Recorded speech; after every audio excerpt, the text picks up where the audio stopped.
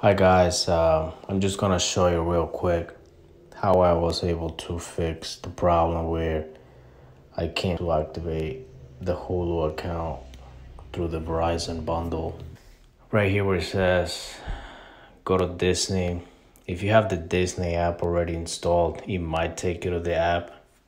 So you could just close it and it will take you to this page. So once you log in, I'm just gonna log in real quick here with my information. Once you get to this page right here, what you wanna do is just stay here.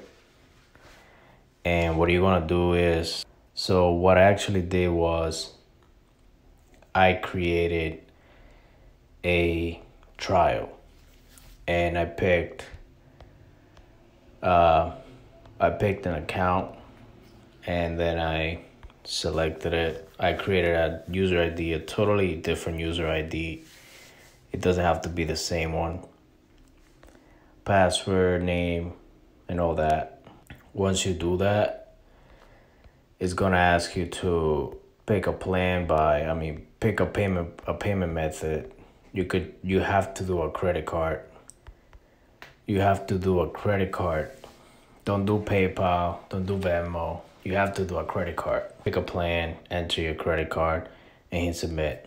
So once you create an account and all that with your credit card, it's gonna take you to this page where it says, welcome to Hulu, start enjoying, blah, blah, blah.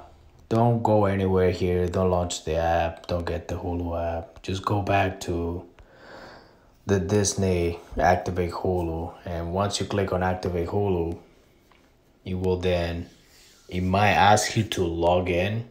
It may not. If it does ask you to log in, just go ahead and use the same user ID and password that you just created under the new Hulu account user ID, and it should automatically show you over here that you will get the credit and all that. Just hit submit and that you should be all set. I selected the Hulu no ads because I really don't like those 2 minutes, 2.5 minutes worth of ads. So I'd rather just pay the $6, $6.38 a month, and just hit submit and automatically it's gonna merge the account. You could then change the email address on Hulu to the same one you have on Disney. But that's pretty much how you guys that's how you guys do it. That's how you fix it.